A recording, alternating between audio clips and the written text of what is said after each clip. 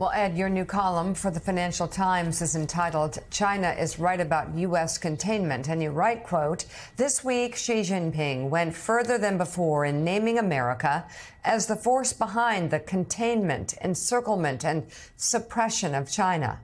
Though his rhetoric was provocative, it was not technically wrong. President Joe Biden is still officially committed to trying to cooperate with China. But Biden was as easily blown off course last month as a weather balloon.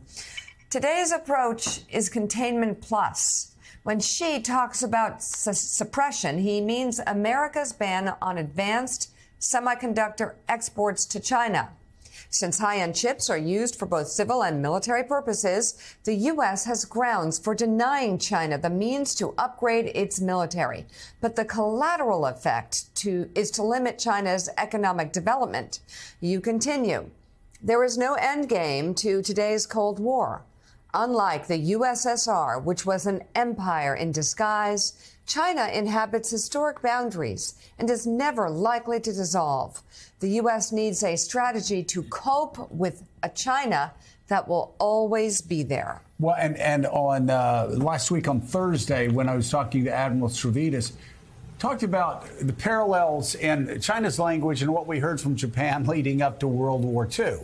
That the United States was trying to contain them and keep them sort of lined off in the Eastern Pacific or in the Western Pacific.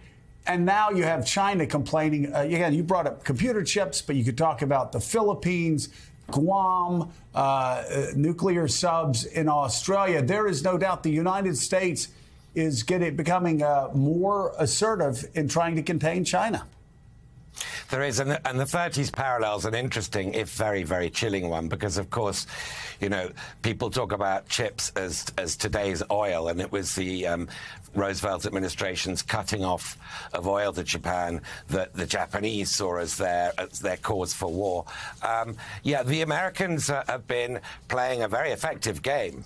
The Biden administration, and we're going to see today with the AUKUS deal in San Diego, you've got the British Prime Minister, Australian Prime Minister joining Joe Biden there at the naval base to officially launch this nuclear submarine. We've got Japan agreeing, really changing its character, agreeing to announcing it's going to double its defense spending. We've got the Philippines reopening naval bases for the United States to use, and of course India closely working militarily closely with the Quad countries of America, Japan, and Australia. So wherever Xi Jinping looks, what he sees is containment, and what he sees is encirclement, and he's not necessarily wrong. Now, the fact that he is bringing this, he is provoking this reaction from China's neighbors should not, I don't think, blind us to the fact that this is a very dangerous situation, and dangerous situations require talking. The United States is still by far the more powerful of these two countries, has hundreds of military bases all over the world. China's got one in Djibouti with 2,000 Chinese military personnel there. The last time China invaded a country was in 1979 in Vietnam, and it got a bloody nose. It withdrew. So we need to keep things in perspective here.